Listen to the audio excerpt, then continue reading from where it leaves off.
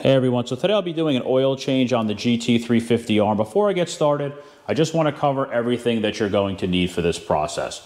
Now, every GT350 takes 10 quarts of 5W50 engine oil. There's lots of different oil manufacturers out there. It's up to you which one you want to use. I street drive the car, so I think the factory Motorcraft 5W50 will be more than sufficient for my needs. And as far as the filters for the GT350, now, the early cars had a spin-on style filter. That was the 2069. And around 2017, Ford switched over to a cartridge style filter. Originally, it was the 2062, but they superseded that with the 2087. Personally, if you have a car with a cartridge style filter, I think this is the best option as far as oil filters go, including the aftermarket options. This is the only oil filter that has a steel sleeve on the inside. So I think this is the most robust of all the filters available for this car. And then as far as the tools that you're going to need, you're going to need a ratchet for getting the plug out of the oil pan. You're going to need a T30 Torx for getting down the oil filter access door. And then you're going to need a 27mm socket and a 6-inch extension for getting the oil filter housing down if you have a cartridge style filter. And then you should also be using a torque wrench. Because of the excessive vibrations caused by the flat plane crank engine, it is very important to properly torque the oil filters on these cars. The early cars with the spin-on style filters was 16 to 18 foot-pounds, and the later cars with the cartridge filters is 16 to 19 foot-pounds. And then as far as getting the oil in and out of the car, I have one of these Forma funnels that will basically take any shape. I'll use this underneath the oil filter housing to prevent oil from dripping under the car. And then just a standard funnel to get the oil back in. And since I'm working under my lift today, I'll be using my Milwaukee underbody light, as well as I will be using my OEM Tools upright oil drain. So let's go ahead and get started. All right, and with your ratchet, you're just going to turn this counterclockwise. You can use an extension if you want. You don't really need to. It comes off relatively easily. Now, when this comes out, it's going to come out pretty quickly. So you want to be ready. Again, 10 quarts, a lot of oil in this thing. So just be ready for it. There's one gasket on there, and once the oil gets past the gasket, it's going to come out really, really quick. And just like that, came off nicely. I didn't break the ears off of the plug. Now I know there are aftermarket plugs available for this car. I don't want to use an aftermarket. I actually saw one of the members on my Shelby forum. He actually had a problem. He was on track and his aftermarket plug blew out on track, and they actually caught it on film. So I'm just going to stick with the factory one for now. So I'm going to go ahead and let this drain. Again, it's going to take a while, 10 quarts. Oil's not too dirty, but it's got a lot of time on it, but not a lot of mileage. So I'll let this drain for a little while, and then we'll move over to the oil filter. All right, and the oil filter access door is just inside of the driver's side front wheel. So T30 Torx comes down pretty simply. There might be some rocks or debris under there. That's pretty common. And once you get that out of the way, the oil filter housing is right there. So essentially I'm going to use that Forma funnel and make a bridge so the oil, instead of draining all underneath the car, I'm going to run it all the way out to the end here and get it either into my small little pan that I use or the main upright pan. So let me get that set up. All right, with my Forma funnel in place, I have my little 2-quart oil pan underneath that I use for small jobs like this. My 27mm socket, put it on the base of the filter housing, and then just turn it normal counterclockwise to loosen it.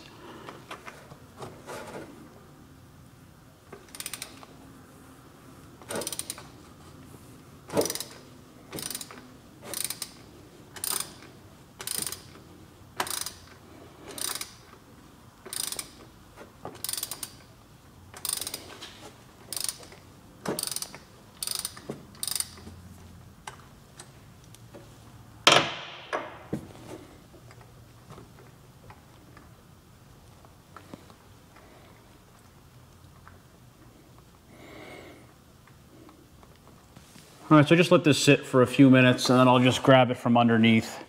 Just wobble the housing off. There's probably gonna still be a considerable amount of oil in it. I'll just slide it down here and let the rest of it drain out. And the filter came with it. Sometimes the filter will stick to the car itself, to the actual filter mount. In this case, it came out. So I'll just let this sit here and continue draining for a few more minutes. I'll take it over to the workbench, get everything cleaned up, and then we'll start buttoning everything up again. Okay, and over on the workbench, I've got the old oil filter outlet. It looks good. It's not crushed. If you over torque these, you can actually crush them. I'm replacing it with the same 2087 with the steel core on the inside. You can just use a screwdriver, a pick, and take off the two old O-rings. Just make sure that the threads are clean. It might leave a little bit of O-ring residue in the slots where they sit, but that's fine. You're just gonna put the O-rings back in its place. Also, look inside here. There's a little cylindrical retainer that holds the oil filter in place. It's important that that is not damaged or broken. If you over torque these, that can happen. So you want to be real careful not to over torque it. Definitely go by your torque spec. And this just gets rolled on the same way it does for any other cartridge filter. Now the new ones are a little bit tougher to get on because they haven't been sitting on here, so they haven't pre-stretched yet. So you just want to put a little bit of oil on them just so they go on a little bit easier. And we're just gonna basically just roll them down into place.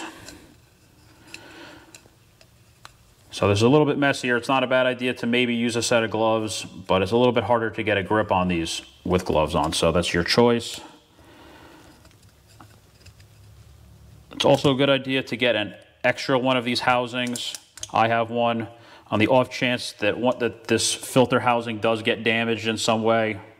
It's not too expensive to have a backup ready to go so the car doesn't become disabled while you have to order one. And if you order this as a kit, it comes with one of these 2087s if you are having a hard time locating it. So I'll just wipe this down a little bit more. Everything here is lubricated. This will slip in here like this. I'm actually gonna mount this on the car first, and then I will thread the filter into it. So let's go ahead and get this started. All right, with the oil filter mounted into the adapter on the engine, just gonna slide this on very carefully. Just rotate it until the threads start to grab. There we go. We're beautiful. I'm gonna thread this in. You could try to line up the original factory marks. I don't know where you need to start the threads to get them to line up. There's a lot of threads on this thing. But worst case scenario, you can always put your own marks on there as a reference for yourself.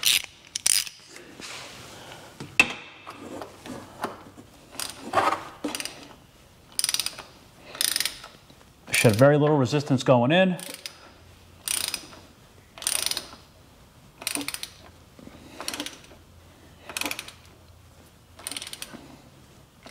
Make sure you put oil on those O-rings so they slide on easily since they have a very tight fit.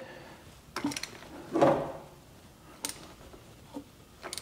they start getting close to the housing, all right, now I'm pretty close to the housing. I'm basically close to where I want to be. So now I'm going to switch from the ratchet to the torque wrench.